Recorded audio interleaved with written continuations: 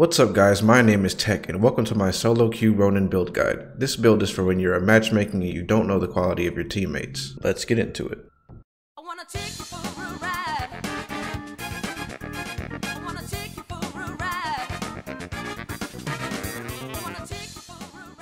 So before we get into the build, I think it's important to talk about the build's playstyle.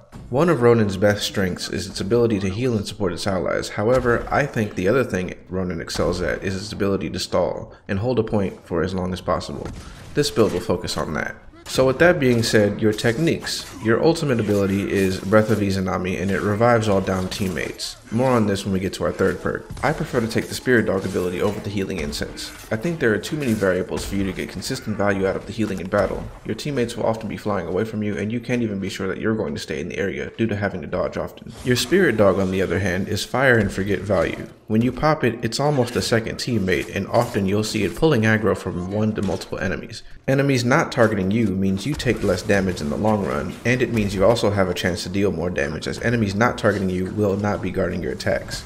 For your first perk, I like to go Weakening Burst because it helps add to your survival by both making the enemies deal less damage to you and allowing you to kill them faster. Not to mention it has minor crowd control knocking enemies back. It's almost a triple threat. The second perk I like to take is Resolve Increase. This perk synergizes well with Weakening Burst as it costs 1 resolve to do the burst, and it's not a good idea to use your burst only to have a teammate go down a few moments later and then you can't revive them. Also, if you use your ultimate, it'll be a third faster to get it back available. Lastly, I like to take Soothing Breath. While I don't doubt that Fire Breath is useful, I think you will not always know when you're going to get the full value. For example, if you use it for damage, you won't always know that your teammates are around enemies, and in that case, you may have wasted your resolve. Also, in my experience, shortly after I use my ult for damage, my teammates sometimes die and then I have no resolve to revive them. Soothing Breath does not have either of these problems because you can see your teammates' health bars and down status, so you will always know when you're going to get value. Plus, whether you used it to revive them or for a heal, it's less likely for your teammates to go down after using it, giving you time to build a resolve back or time to use Weakening Burst.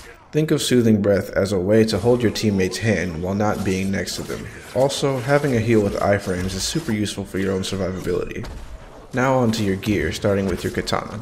For your katana, you don't need anything super specific. I would recommend a water katana, as water stance is probably the best stance due to the heavy attack combo. If you can, try getting melee damage, resolve gain, or perfect parry window. The bomb pack's AoE damage and crowd control are great for this or any Ronin build. Any of the perks are good for this. Your charm slot is mostly preference, but resolve increase works well with the build for more Weakening Burst and more ults. For your first ghost weapon, my preferred option is Sticky Bomb with Blast Radius, because not only does it do big damage, but it will also knock back any enemies hit by the explosion. If you don't have a good Sticky Bomb, or you don't like it, Dirt Throw is also a good choice for crowd control, and it indirectly helps for damage because enemies hit by it won't block.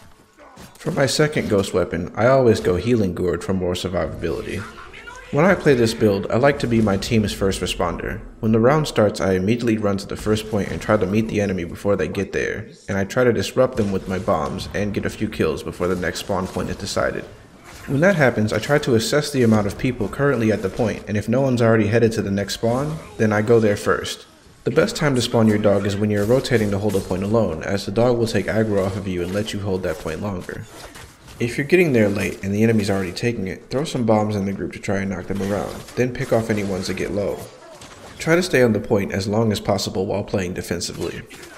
If you're getting overwhelmed and you can afford to go off point, then it's a good idea to roll out and throw bombs in the group to stagger them while you go back in and get more kills. If you have time, try to kill archers first because it's hard to turtle on the point if you're trying to parry and dodge attacks and you get hit by a fire arrow you weren't focused on. If you or your teammates are on low health or they go down, pop your ultimate and you'll have 8 seconds of staying power that will allow you to hold the point or keep them alive. In summary, your job here is to survive as long as possible while using your ultimate to keep them alive without having to worry about what they're doing. With this build, as long as your teammates are close to competent, you can clear silver without much difficulty. See, even in this gameplay, we were playing with an AFK and we still end up getting through all the waves. And that's it for this guide. If you like this video, please drop a like and subscribe. Also, I stream all kinds of games on Twitch. Drop me a follow. Link in the description. Have a good day.